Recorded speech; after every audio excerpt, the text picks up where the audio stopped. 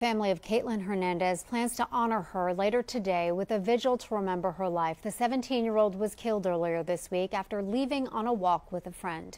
News 4's Tawny Davis is live this morning with a desperate plea from Kaitlin's family. Good morning, Tawny.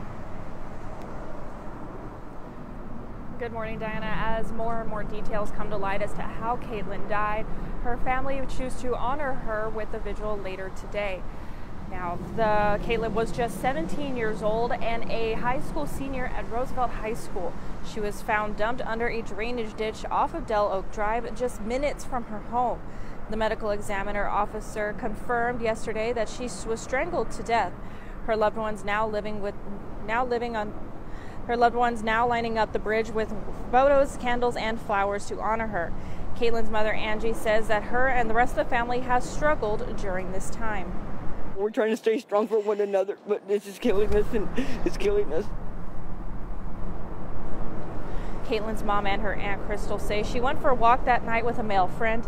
Police took that friend in for questioning and tracked down another person of interest, but so far, no arrests have been made.